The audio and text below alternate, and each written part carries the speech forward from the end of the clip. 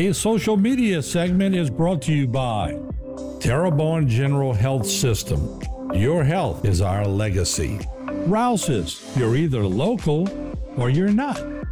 Buick, the craft of modern luxury. St. Martin and Bork, know your rights.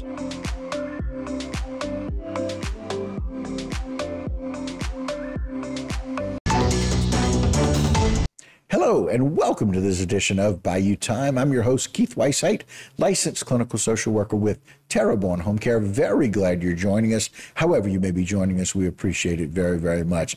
And you know, we always like to bring to you these news stories, especially as it relates to those people that have dealt with or that we have to use law enforcement for. Very glad to have joining us through the Morgan City Police Department, Captain John Schaff. John, thanks for joining us once again.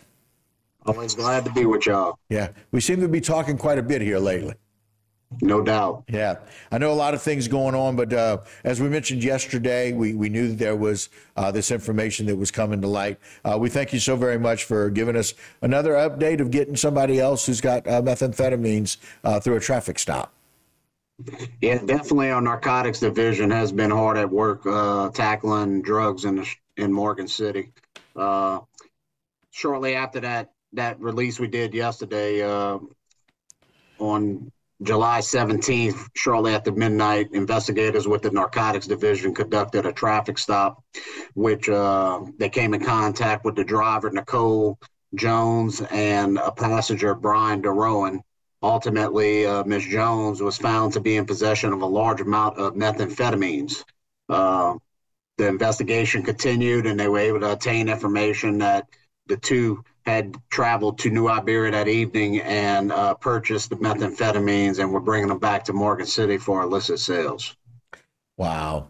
And again, it's always so good. You guys do such a great job of just trying to figure out what's really going on in the area and just so well equipped to be able to address those things.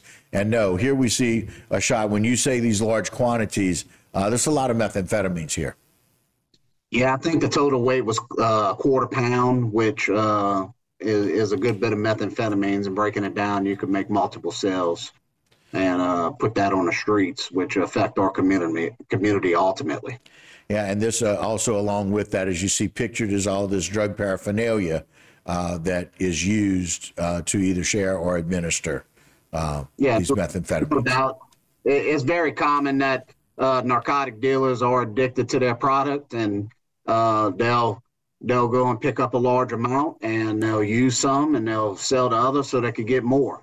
Yeah. So that's a common trait that we see with methamphetamine dealers, that they are addicted to their product. So not only do they have the addiction, they also have a problem of putting this poison on our streets. But right. We definitely want to make sure we keep that out of the community as much as we can. Yeah, and we'll roll through those charges again. Miss Nicole was driving the vehicle. DeRowan was a passenger. But it looks like we have possession of Schedule 2 CDS with the intent to distribute. Again, that's the methamphetamine. Possession of the drug paraphernalia that was just shown. Driving under suspicion and of using, and window tint violation. That's something that's actually been a really big concept to discuss about making sure that we're addressing those people with those heavy window tints that are not following the law with that. And then Brian Joseph DeRowan, 36 years old, possession of Schedule 2 CS with intention to distribute, and again, that methamphetamine. But again, just what could be just a normal traffic stop is because of the ability and your team and their training, being able to recognize some issues with that and really address that problem. Definitely. Part of narcotics investigations is having a proactive presence within the streets. So not only are you conducting the investigations that you receive information on, and you have to have a proactive tactic to it, to where you're out there, because there's a lot of people riding around with illegal narcotics in their vehicle. So that present is able to quell a lot of street issues that we have out here in Morgan City. So having these guys out here making these stops and taking a proactive approach to it really makes it safer for the community to get this type of things off the streets. Yeah, and as you mentioned, Jay, put the map back up. We can kind of see exactly where that stop was there in Morgan City, as we see that they were on Garber Street, which is right into the center of your screen there, just off of the waterway. But again, in that area, and just, Morgan City is a small town, but it's got a lot of different streets. And so it's rather a lot of people in one place. And so it's important for us to be vigilant. And so very thankful that your team was able to go and identify that traffic stop and then pick up on the issues to get those drugs off the street. No doubt. They do a good job out here keeping our community safe.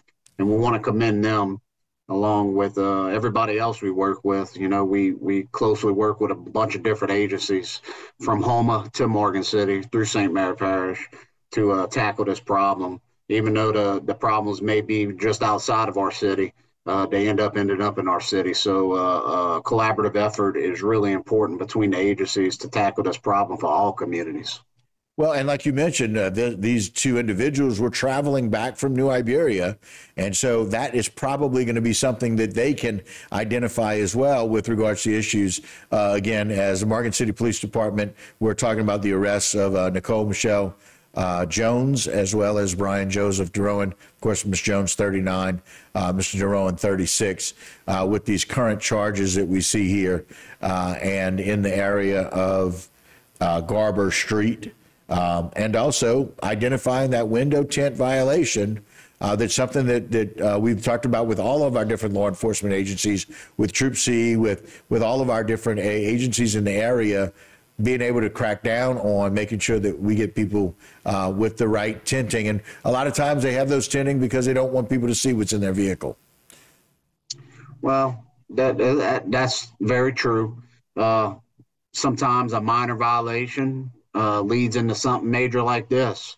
And it's definitely have a good proactive approach out there to contact our community and keep our streets safe. John, we can't thank you enough for all the work that y'all do. So thank you so much, Captain Chaff.